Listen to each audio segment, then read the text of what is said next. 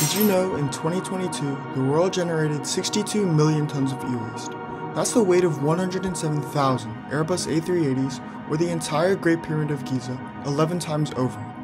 Yet, less than 20% of that is properly recycled, especially in third world countries lacking the facilities to, leaving 50 million tons of toxic heavy metal-laden electronics to overflow landfills, leach into ecosystems, and eventually cause severe health consequences. That's why I created Recycle Radar, a comprehensive app that ensures every stakeholder in the electronic lifecycle, from manufacturing to retail to disposal, can play their part in ensuring future technological innovation stays sustainable.